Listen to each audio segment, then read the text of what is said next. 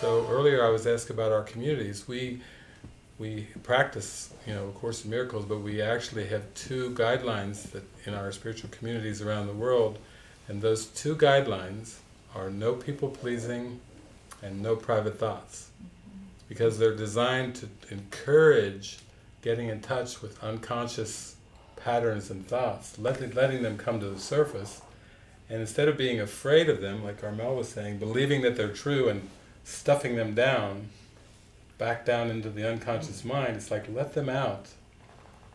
Just like if you have a wound, let it have sunlight and air, let the dark thoughts come up into awareness, and hold the space, hold the love and the acceptance, and let people move through their emotions, like we do when we would go through grieving. That's really what a funeral, I think, is about. Why is a funeral helpful? It's a backdrop for healing. It's a time to cry, it's a time to let up those thoughts and feelings that are very intense, that have been pushed down. And you feel so much better when you've sat with a dear friend and poured out your heart, and you poured out all your emotions and all your thoughts, and you feel like you're unburdened, like somehow you got to have the burden taken away. We practice that on a daily basis, with lunchtimes and so forth. And we use it because it works. It's fantastic. Is that what you call expression sessions? Expression sessions. It's really the purpose and the intention behind it really makes it work. So it's like, it's not a venting sessions, these are not projection sessions, this is not blame sessions. What it is once you start to see the value and the allowance and the permission of letting things up instead of stuffing them down and repressing them, you can start to see the great value of this, and really everyone, it's really good to cultivate that for everyone. So there's a sense of spacious non-judgment. Just like if you had a dear friend, someone who you loved and they loved you, and you could speak your mind, and you knew they would wink at you or they'd go, oh, they'd give you a hug, no matter what you said, really, because you see how freeing that is when you can, with a dear friend. That's kind of an example of a mini expression session. Someone who's deeply trusted and loved, that you could confide in safely and have them not take the error real because they love you so dearly. That's what we're actually having that happen now in groups, larger groups. I was actually doing it in China, with large groups of people, and people were wailing and screaming and letting up all kinds of emotions, and then crying, bursting into tears. One woman came up, I was doing more like Gangaji, the hot seat, I couldn't go around and be with all, 100 people, so I would say, have somebody come up, and they would bring them up, and I would be there, and I would just be looking in their eyes with all the love in my heart, and you're perfect, you're just, you're a wonderful child of God, and then they would emote, or whatever, that they had been repressing. Sometimes they shouted at me. One woman just screamed at me for like 5 minutes, just raged and raged and raged, and then she just burst into tears, and then at the end of that, her face just lit up. It was just like, it was just very quick, like a thunderstorm that went through, and then she was just like, and then she invited me to her town to do a gathering, and it went from the screamer to come and be with me, and we know that how that is in relationships. When you have a friction and somebody's got a lot of intensity and friction there, if you can just hold them or love them, then the storm goes through, and they're so grateful. They're like, thank you. Oh my gosh, thank you. This is the greatest thing. They feel an immediate healing. So with these expression sessions, it's always important to have the purpose or the intention right out front, that you're not really doing this to point the finger at anybody, to blame. A lot of times when you're in that presence of truly, I want to heal, you'll use more I statements. I feel, I feel, I feel, not you bastard, you backstabber. If it's coming out with a lot of you statements, the ego can get drawn in really quick. Me? And we also have no cross-talking. So we've done these sessions where we'll do a session and somebody will just start to let the emotions up, and they'll be shaking and they'll just start to let it out, and we've got a psychiatrist in the group or someone who's going to say, an advice giver. It's just as they're trembling and they say their first few words, now this is what you really need to do here. This is what I would recommend. And they're like, they're just ready to let the emotion come to the surface, and all of a sudden, wham! The knife comes in with the advice. So we're not cross-talking, no. Advice giving, no. Teaching. You get a whole group and they're Course in Miracles students. And somebody starts to just get in touch with their emotions, and they're trembling, and it's like, now you know what the Course says on page 52, and they're like, because they're just getting in touch with their emotions. They just want to let it up and out, and they don't need to hear that quote at that time. So it's a spaciousness. It's like a soft spaciousness to allow it up and out, where everybody's in agreement. We're going to hold the love, almost like we're going to hold the space and let whoever needs to speak, speak. And I just have watched in our communities over the years how healing it is. It's like an accelerated healing process.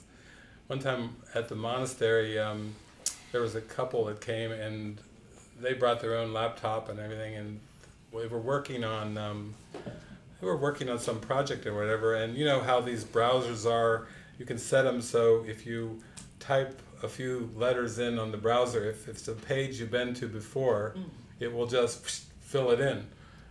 It just remembers. It goes into the history and the memory of it. Well, the woman in the couple was in there working on a project at the monastery. She was typing in, the thing in the browser, and what came up was a porn site. I don't know what, and how the browsers load real quickly, and before she could finish typing in it, I don't know what was on the site, penises, breasts, or something. She's like, at a monastery, it was a shocking experience.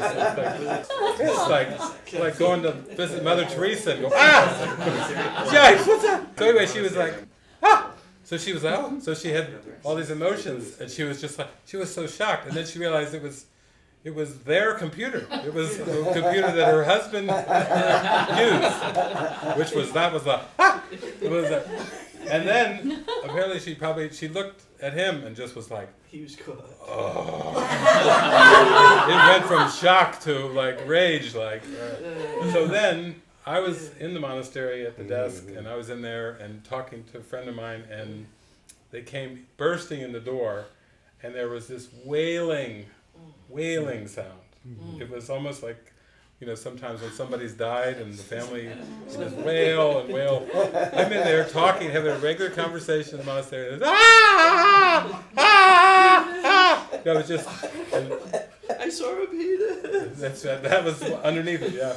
And so anyway, we come in there, and they both come in there, and the first thing I said to my friend, she said, who died? I mean, it literally sounded like the sound somebody makes when a family close to a family member dies.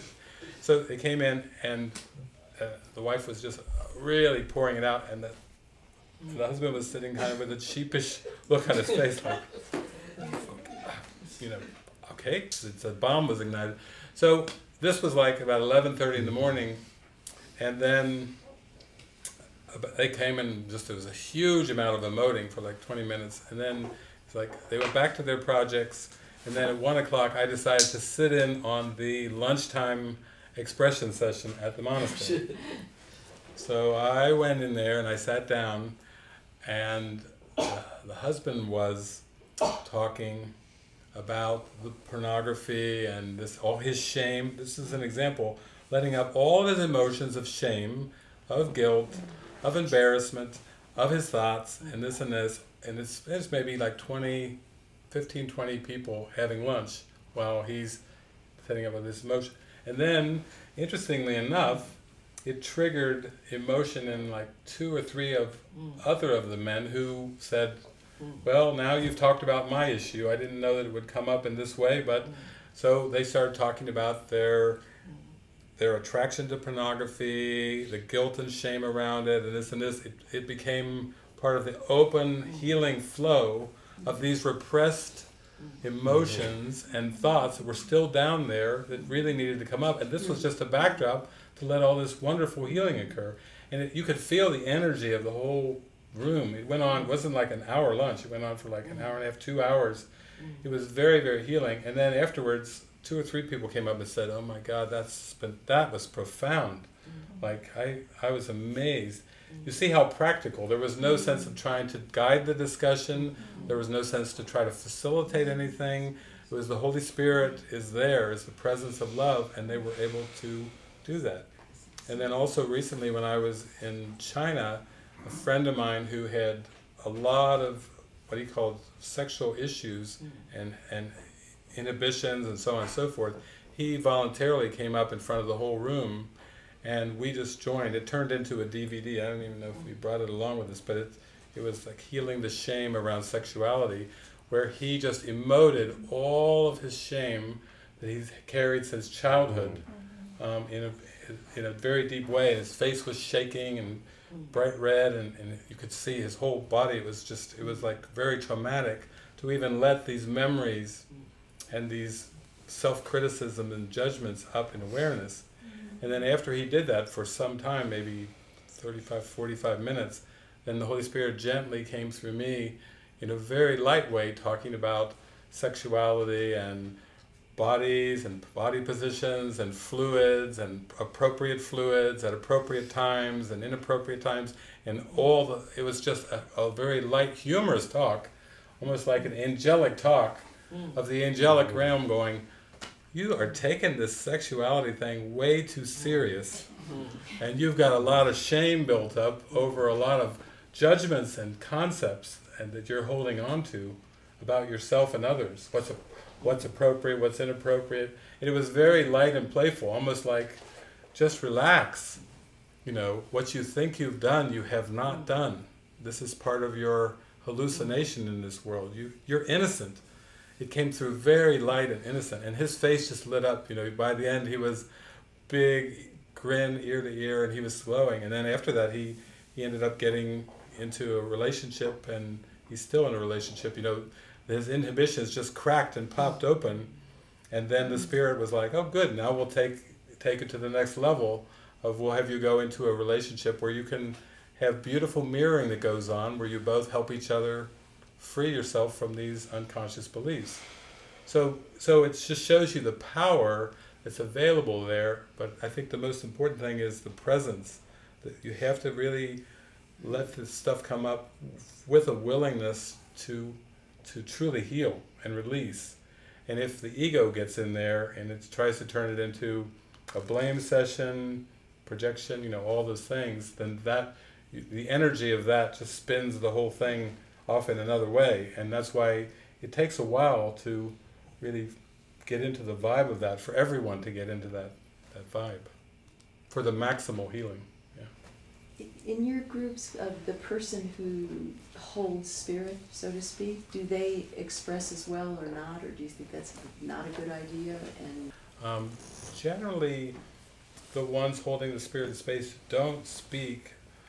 There are exceptions, like people, they seem to love to have me in the expression sessions, no matter how deep and dark it is, and no matter how dense and tight and friction. When I'm there, you know, the Spirit just kind of comes ripping through with inspiration and joy and everything like that. So occasionally, when I've been at it, it will come through that way. But in general, if you have a group of people, most of them are just learning to practice holding the presence and watching their own thoughts, watching their own mind and their own reactions, really praying for the Holy Spirit to use it for healing in their mind. And there's not a lot of words other than the one that's letting the emotions up.